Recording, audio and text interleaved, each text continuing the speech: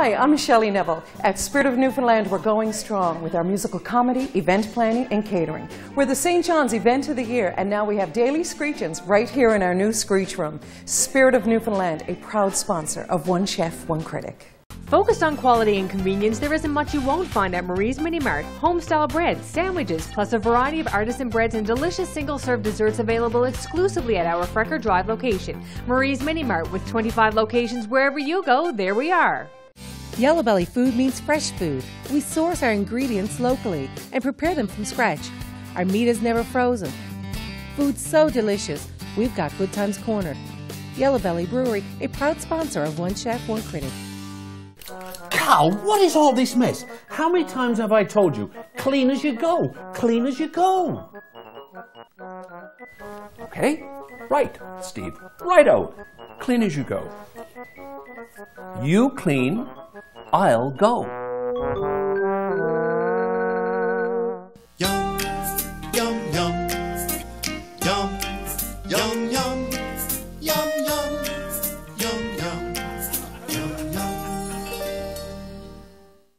Hi, everybody, and welcome to another edition of One Chef, One Critic. I'm Carl Wells, food critic for the Telegram. And I'm Chef Steve Watson of Central Dairies. And Stephen, I have heard you say clean as you go, clean as you go, clean as you go so many. If I had $1 for every time I've heard you say that. This is like a mantra with you, but why is it so important that we clear and clean as we are preparing our meals? Absolutely, Carl. Well, look at this. All this mess right here. How can we think of our task at hand when we've got all this? What I would be doing is clean this as I'm going. I would have a spatula or something like this, and I would have a vessel to the side of me and really clean it up, and then be thinking about next task on the recipe. So let's get all that cleaned up. Now look at that beautiful board. Now we can move on to, it could be produce, it could be seafood, it could be poultry, or whatever the case may be. So it really, by keeping a clear, clean work surface, it helps you kind of focus on the task at hand. Exactly. And you're not at all distracted by the mess you're creating as you're going through the preparation of the meal. And in the end, working on a small quarter of the board. It's, yeah, you're right. It's a very important thing. So clean as you go, folks. Coming up on the program today, we have meteorologist Ryan Snoddon of CBC's Here and Now with us. And what are we going to be preparing for Ryan? Today we're going to be making a traditional French dish, a beef bourguignon, and we're going to be serving that in an Idaho potato. Oh my goodness, that sounds delicious. Also, we have Chef Michelle LeBlanc with us from Chinched Bistro, and Michelle is going to show us how to make a really classic dessert called Baked Alaska. They're coming back apparently, so stay tuned. For a complete listing of One Chef, One Critic recipes, wine lists, and more, check out our website. Let us know what you think of the show at 757-9600. Musical comedy, daily screech-ins, food and space for special events. We celebrate your spirit at Spirit of Newfoundland, proud sponsor of One Chef, One Critic.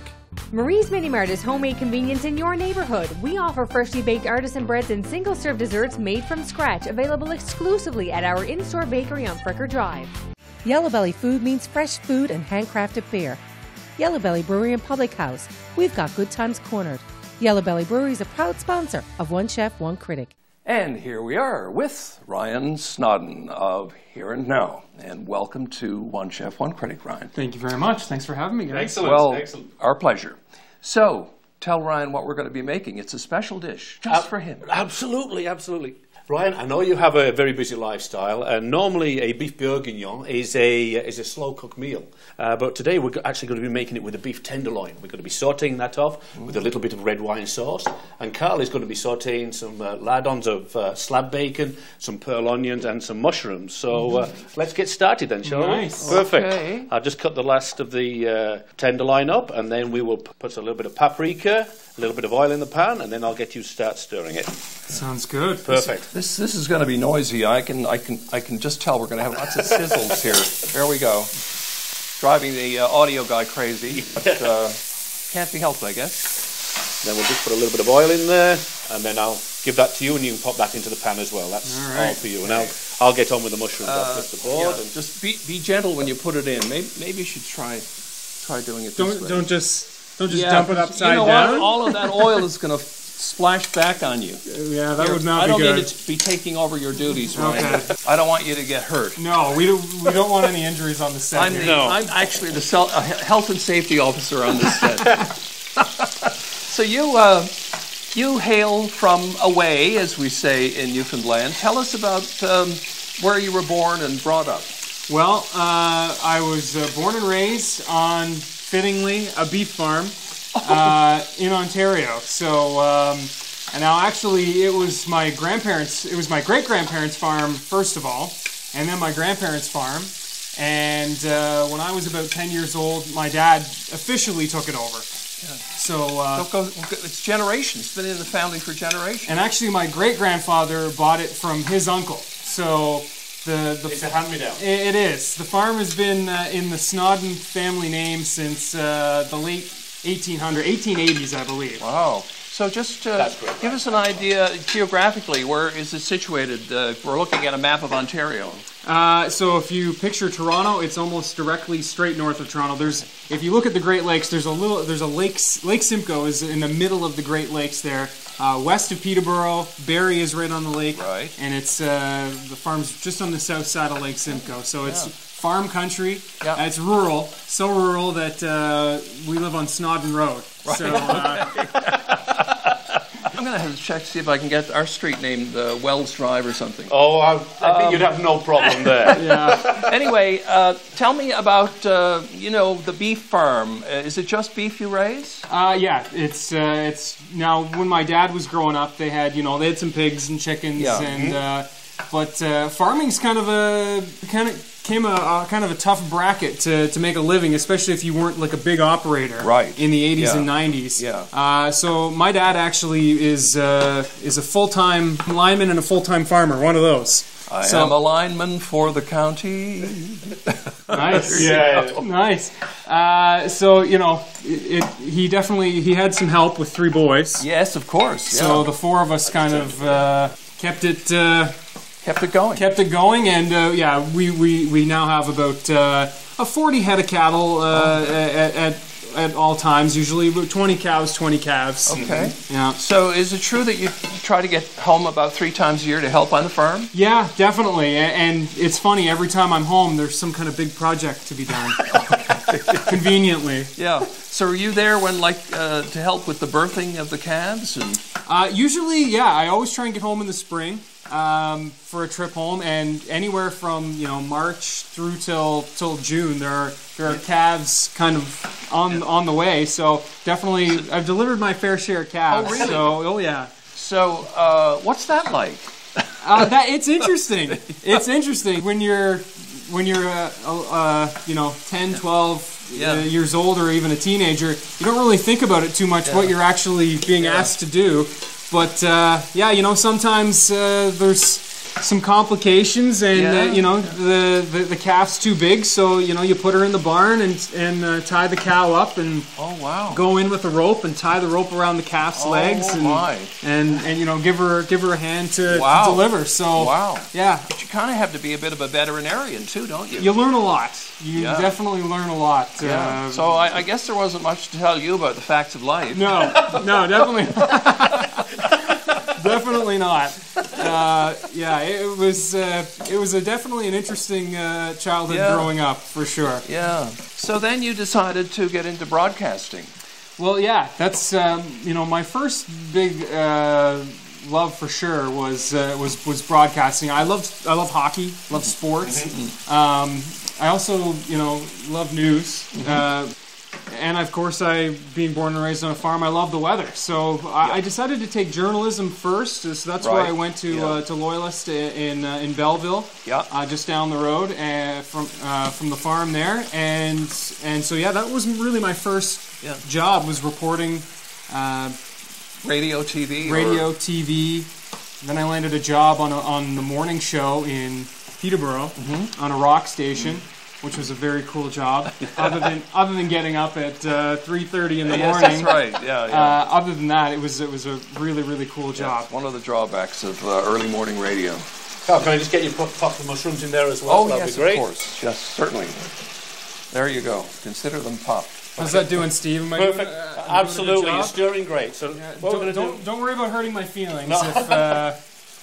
So is it true that your brother is in broadcasting as well? Yeah, he took journalism, took radio, and still trying to kind of get into the biz. But yeah, he's also younger than you, or he's younger than me. Okay. Yeah, he's just so he's following in Big Brother's footsteps. That's right. He wants to be Ryan.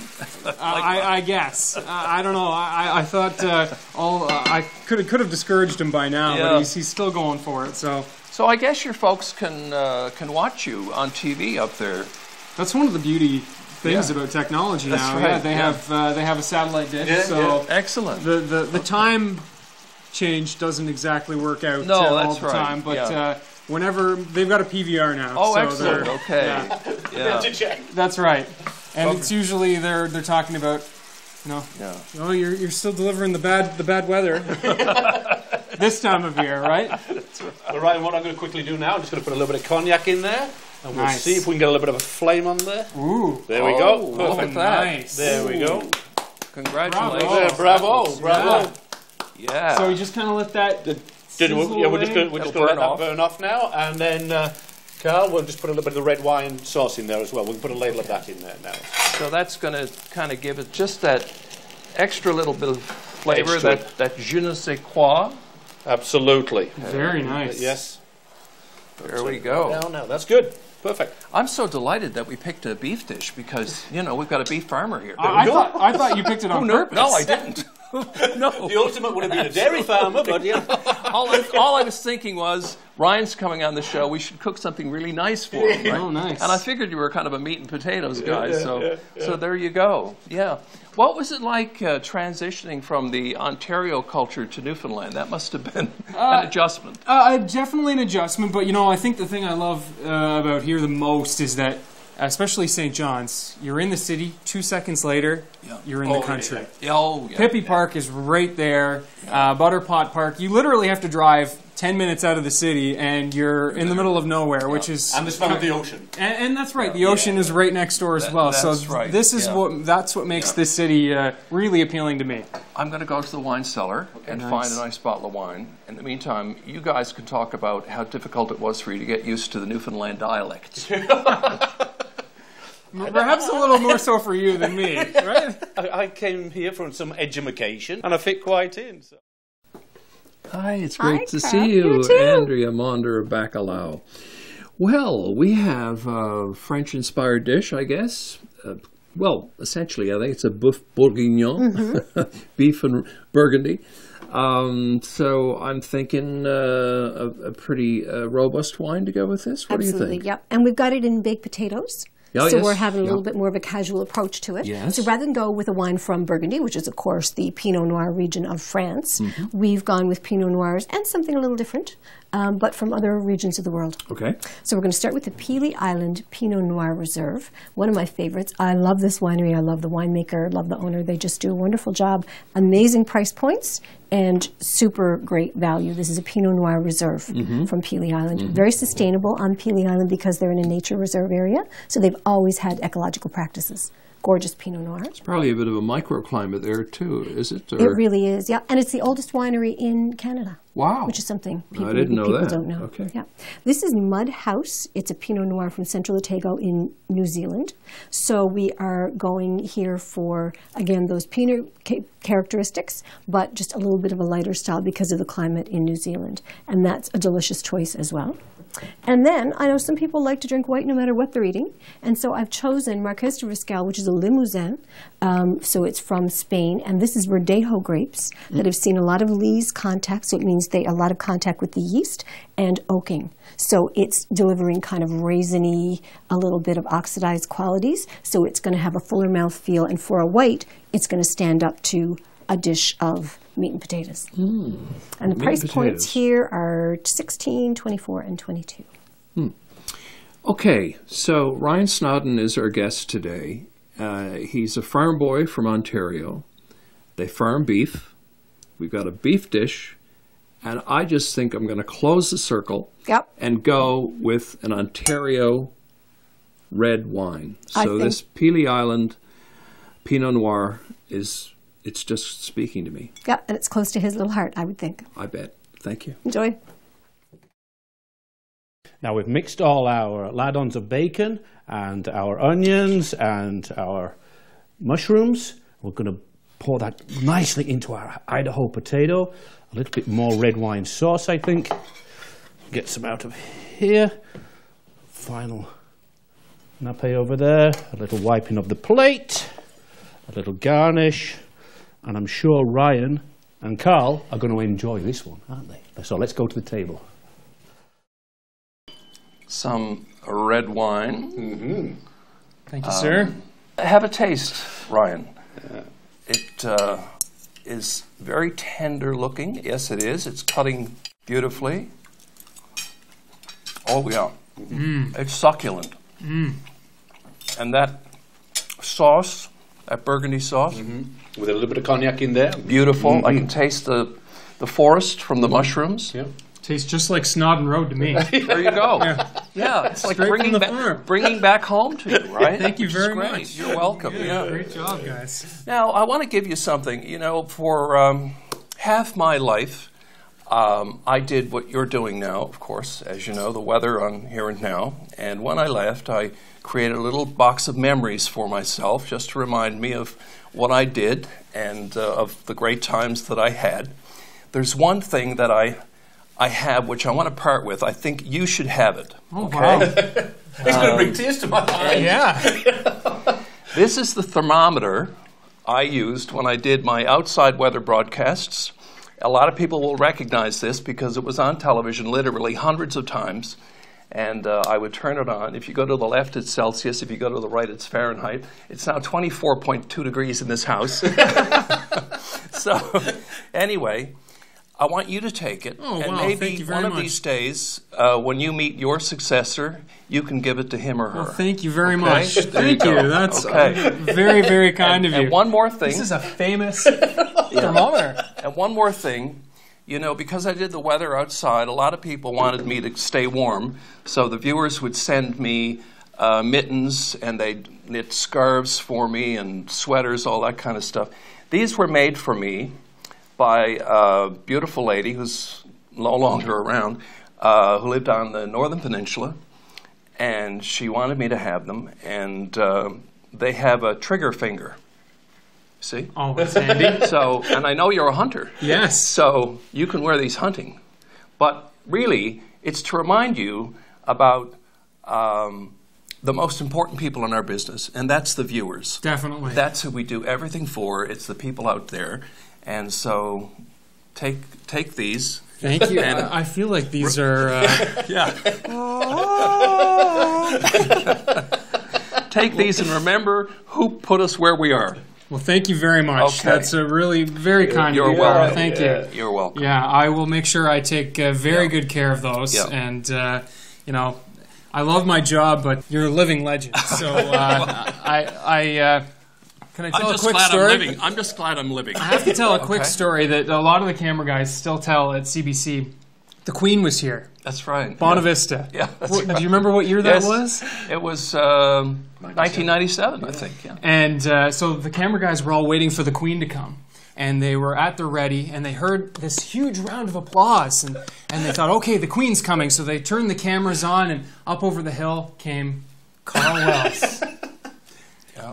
So this is it. There's no way that Yeah, I can't even describe that because I kind of freaked out because I'm like, what's the matter with these? And they started chanting my name, Carl, Carl, and it got louder. And all of these British reporters were saying, who the heck is that guy? Is that like the Prime Minister or something? Anyway, it's still a story that is Yeah. told within the building, and it's a Well, great story. I'm glad you enjoyed the story. Anyway, much success to you. Thank young you man, very in your much. career. It's been great having you on One Chef, One Critic. Thanks for Ryan having me. Snoddon, folks, watch him tonight on TV. Coming up next, our guest chef is Michelle LeBlanc, pastry chef of Chinched, and she's going to show us how to make baked Alaska. Stick around. It's always a celebration at Spirit. There's musical comedy, of course, but we do food and special events from weddings to corporate seminars. Daily Screech-Ins. Spirit of Newfoundland, proud sponsor of One Chef, One Critic. If you want convenience, Marie's Mini Mart is here for you. A one-stop shop for a variety of products, home-style breads, sandwiches, plus check out our freshly baked artisan breads and single-serve desserts exclusively at our in-store bakery on Frecker Drive. With 25 locations, wherever you go, there we are.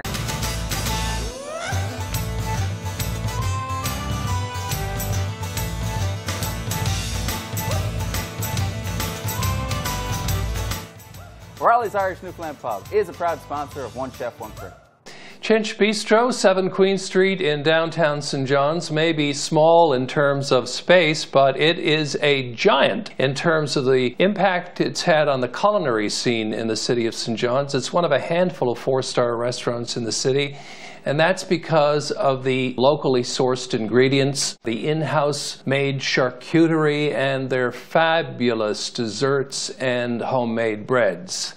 The co-owner of Chinched, the pastry chef of Chinch Bistro as well, is with us. She is Michelle LeBlanc, and it's a pleasure to have you with us. Thank you so much. It's a pleasure to be here. And what tempting treat are you going to make for us today, Michelle? Well, dessert always gets people. So one of our more popular items on the menu is a homemade ice cream. Oh. So we always have homemade ice cream. We try to change up the flavors and the preparations on occasion. Right now what we're doing is a baked Alaska, or our take on a baked Alaska. So today we're going back to the 60s. Way back in the day, yeah. And it kind of started as a joke, actually. Absolutely, sort of reviving old recipes, if and you there's will. nothing wrong with that. No, and like I said, everyone loves Well, I tell you ice cream. what, they're reviving old cocktails now. Exactly. I am all for it. Manhattans are back. Yeah, that's right. So how do we create it? At the restaurant, as I said, we do make our own ice cream, and the baked Alaska is our take on that. The ice cream machine is a little loud, and so today I just thought I'd bring the prepared product.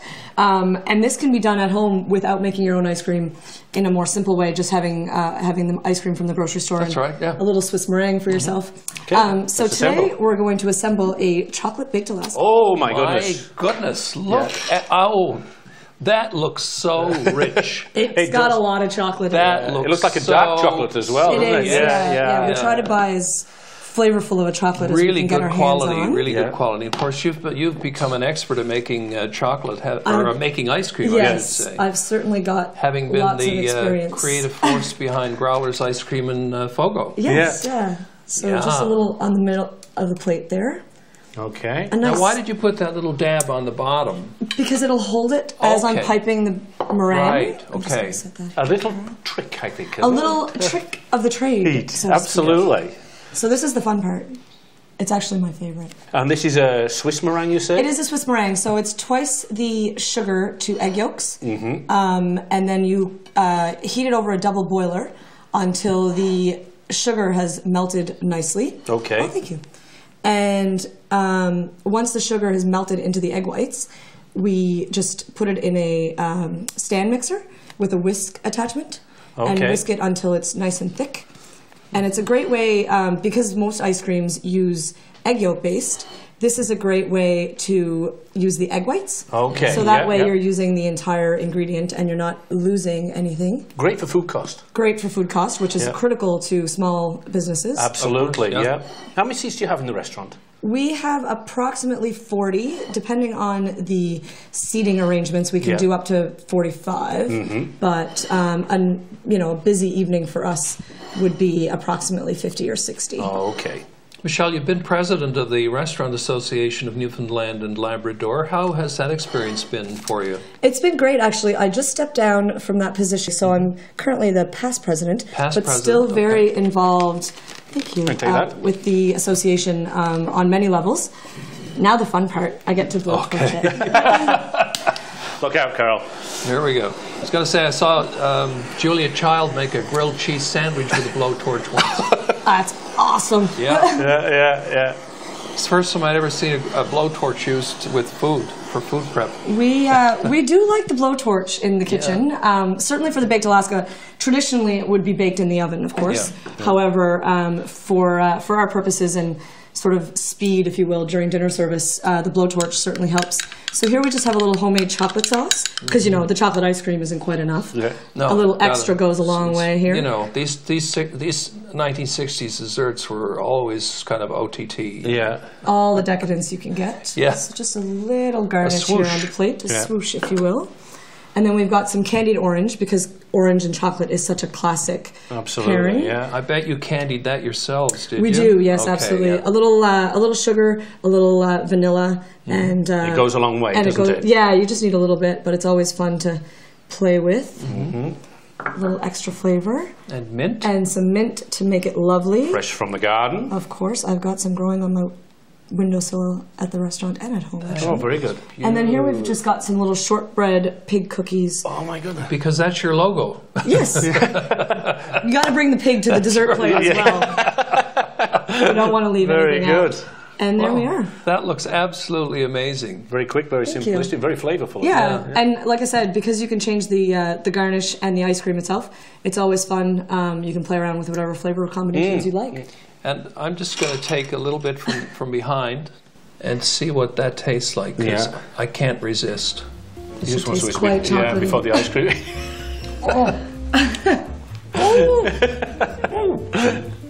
That's really good. Excellent, thank you. Thank you very much for being with us, Michelle. And that's it for this edition of One Chef, One Critic. I think you should pass me a spoon. Hi, everybody, and welcome. Is that what we're doing? That is what we're doing, yeah. Okay, sorry. I'm getting all confused. Hi, everybody. I'm Carl Wells. No. That's wrong. No. Hi, everybody. And no, that's wrong, too.